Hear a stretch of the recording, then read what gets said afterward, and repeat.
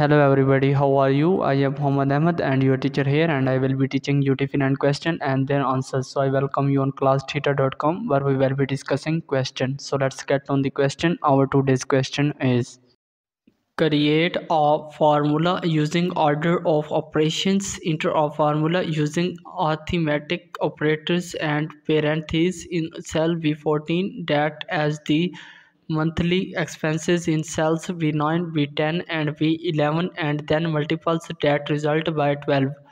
The correct answer of the question: number 1, click cell V14. Number 2, type equal into in the cell. Number 3, click cell V9. Number 4, type plus in cell V14. Number 5, click cell V10. Number 6, type plus in V14. Number click cell V11. Number 8, type in cell V14. Number 9, type 12 in cell V14. Number 10, on the formula bar, click the enter button, the check mark.